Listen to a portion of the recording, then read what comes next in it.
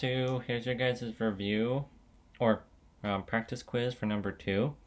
So for the first couple, you guys had solving equations, right? So number 1, you guys know number 1 that these are vertical angles, right? And you guys know vertical angles are congruent. So since vertical angles are congruent, you set both of those equal to each other. So 3x minus 1 is equal to 6x minus 28. Now let's solve. I'll just put my variables to the left-hand side. So I'm going to subtract 6x to both sides. That goes away. And then I'm going to put my constants to the right-hand side. So I'm going to add by 1 to both sides. Then divide by -3. And x is equal to 9. Now, the next part of it says find the measurement of each angle, right? So this is 3x minus 1, and we have 6x minus 28. You substitute 9 into both of them,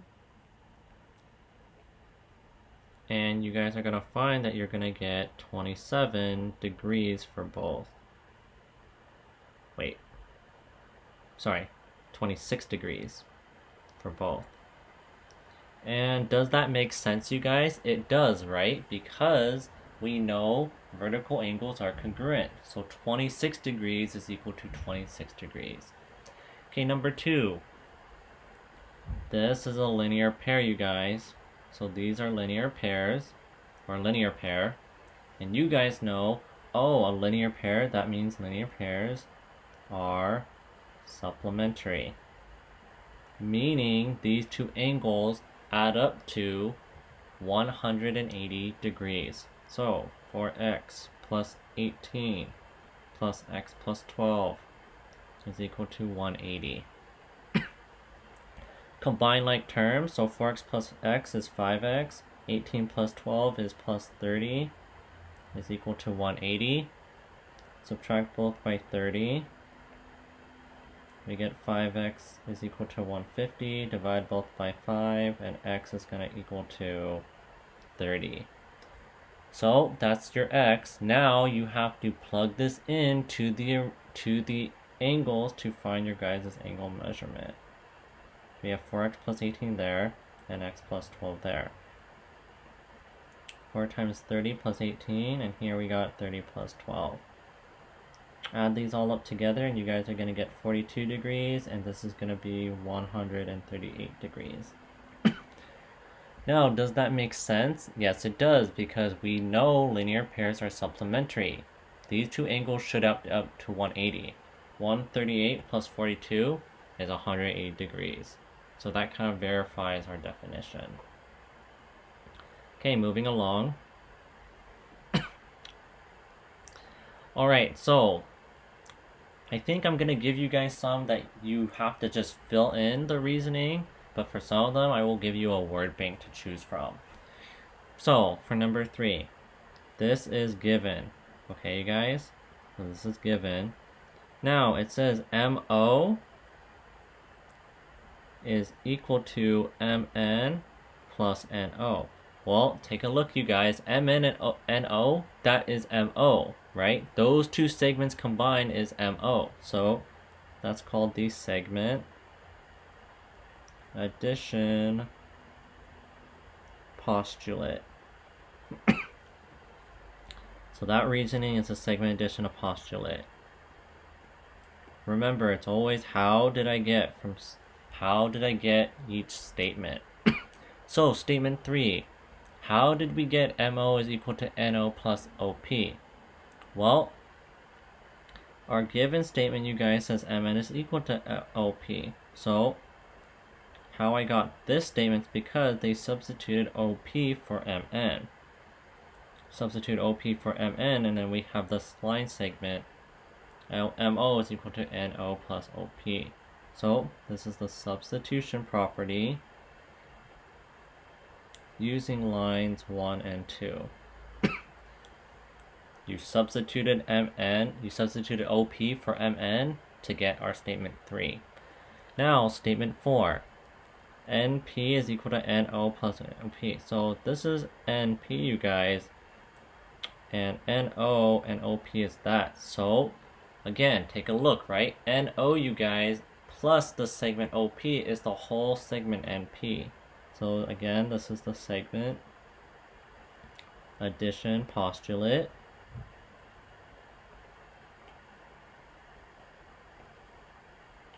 And then you guys write MO is equal to NP.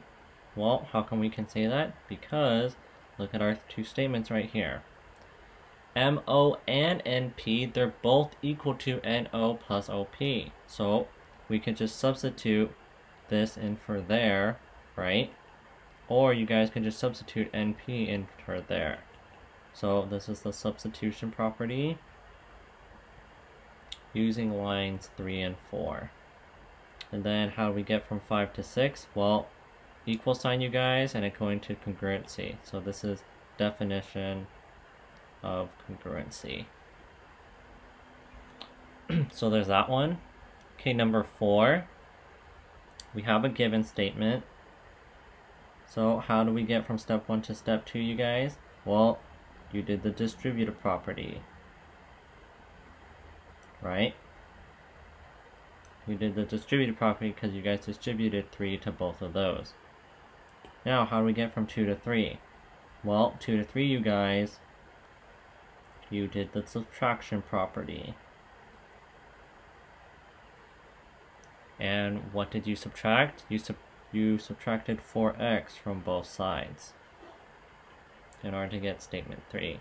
Now, how do we get to statement 4? We did the addition property.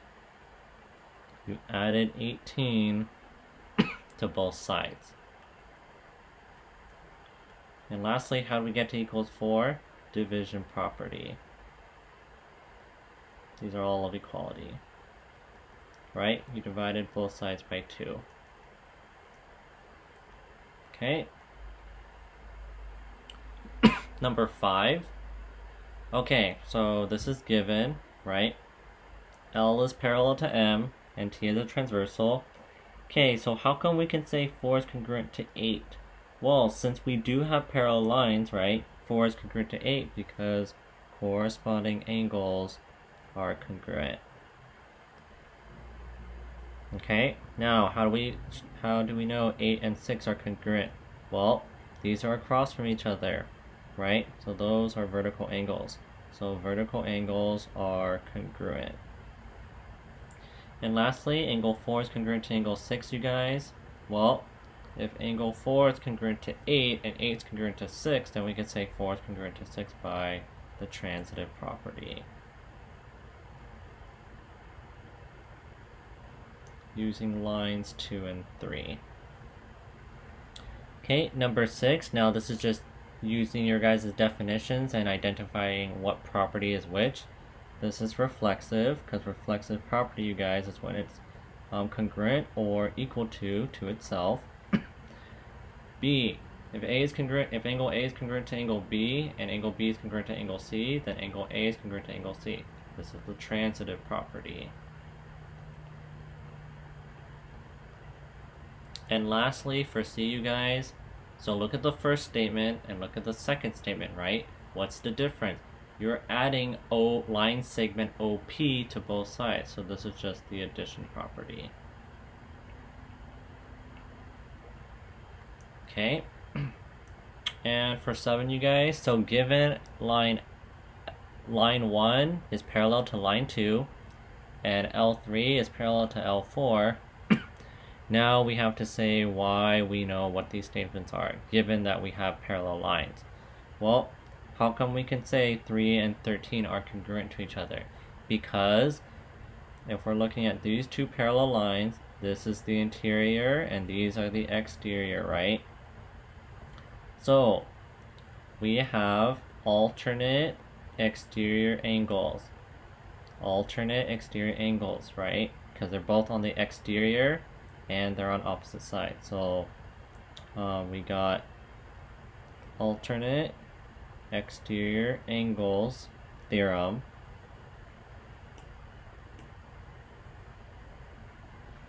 Okay, now why can we say 9 is congruent to 11? Well, how come we can say 11 and 9 are congruent? Well, we have parallel lines here, right? 9 and 11, you guys, are corresponding angles. And since we have two parallel lines, we know we got corresponding angles postulate. Corresponding angles postulate, you guys, says corresponding angles are congruent. Okay, 10 and 14. So let's take a look at 10 and 14. So look at these two parallel lines, right, you guys?